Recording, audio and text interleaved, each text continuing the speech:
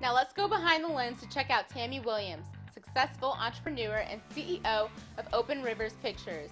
Tammy Williams has been in production for over 25 years, starting her career as an editor in news at WTVF-CBS.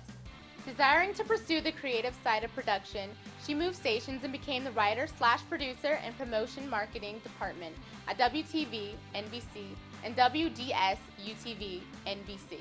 Torn between the luxury of having a stable job and the call to start her own business venture, Tammy decided to pursue her dreams of running her own production company.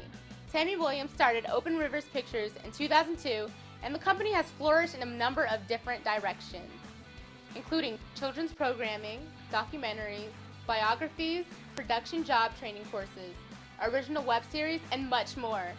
Tammy Williams continually impacts her community through education and inspiration, and hopes to continue to influence others as her company grows.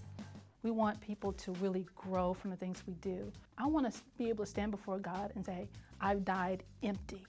All that you put in me, I've poured out.